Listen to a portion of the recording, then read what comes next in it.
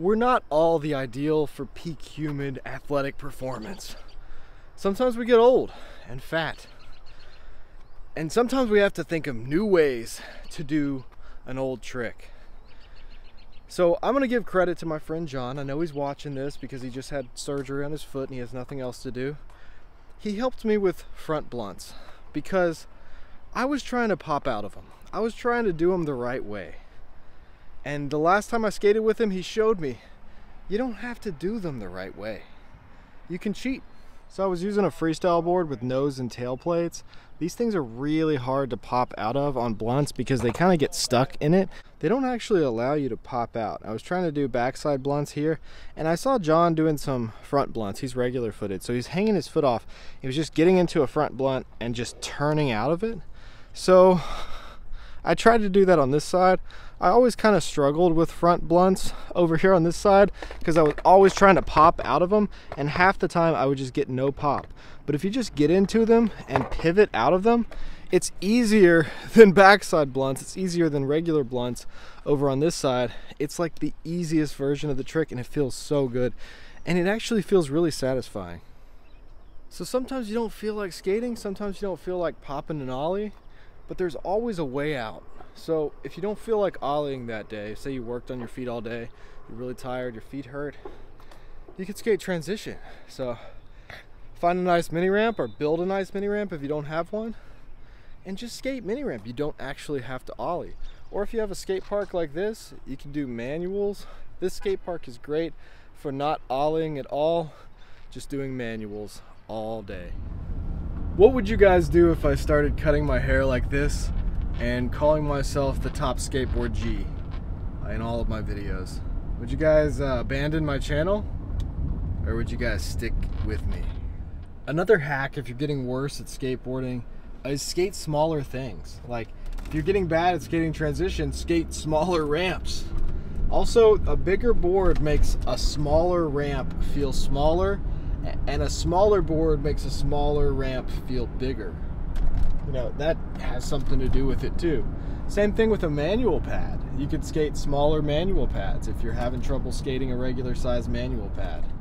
There's always some kind of adjustment that you can make to still be able to skate and still be able to progress and do what you've always done, no matter how old you get or how fat you get. Now, again, I'm not trying to say that being fat is a positive thing. Being fat is a negative thing. I agree with Tom McDonald when he says the things that a fat person can't do is jumping jacks, run a mile, live past 42. And that's just true. It's not shaming. There's no shame. It's just telling the truth. Also, not voting for a disabled person who just had a stroke for mayor or governor or president. That's not ableist. That's just smart. Another good trick to cheat at is nose manuals. You don't actually have to ollie into nose manuals. I feel like the iPhone is the worst phone to film with right now because the light is getting bright and then getting dark and then getting bright and getting dark, and the adjustments that it does are just horrendous. My face like is radioactive. Oh, it's glowing and it's part of, oh, there's so much detail lost. This is the worst camera for this kind of a shot. I guess I could film from down here. So what do you guys think about Kanye lately? You think Elon's gonna save the world, or is he the Antichrist? I just saw a deer far off running in the distance in this field. I'm actually kind of pale. My beard and my face are not orange. I know they keep turning orange on this iPhone. See, like that? It's kind of crazy. I'm not actually orange. I promise. So for some people, skating smaller boards helps. For some people, skating bigger boards helps. You know, whatever helps you actually be able to progress and feel comfortable skating, because that's the only way you're going to actually go out and skate. So sometimes when you're a man, you wear stretchy pants. And sometimes when you're old, you do nollie shoves that don't actually pop. Nollie shoves are a great old man trick. They're great if you don't want to actually pop your board, or you have really sore knees or ankles. Do some nollie shoves. Another way to find a new way to skate is try a totally different kind of skating. Try freestyle skating. Mode makes these really cool freestyle boards, and sometimes when I don't feel like skating, I can still skate really well on a freestyle board. They're smaller, they're easier to flip around. If you just want to do some quick flip tricks or flat ground stuff, try a freestyle board. I had lights on this phone the whole time, and I never thought to use them. I don't know how you guys get old.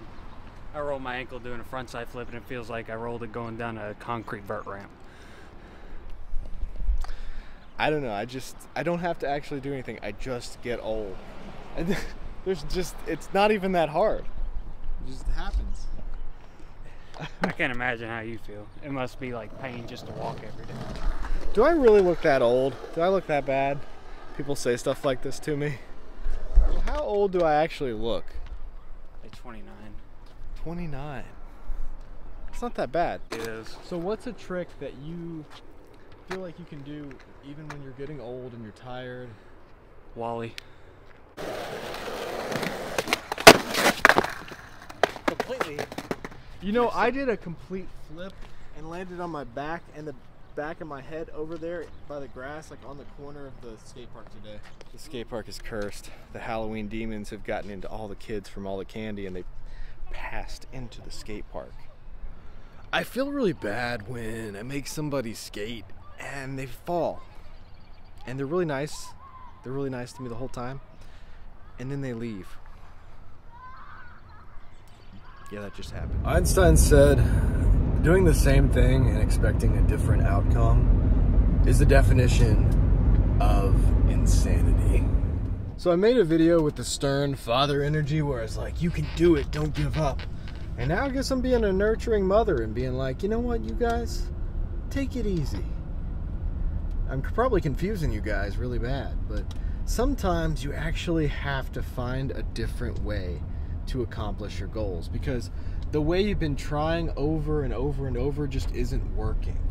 So I have a friend, I'm not going to mention any names because this is a horrible story, but this guy's girlfriend broke up with him and he's just crying and whining and complaining and making himself look weak in different ways, and it's just never going to work. This has been going on for a few months.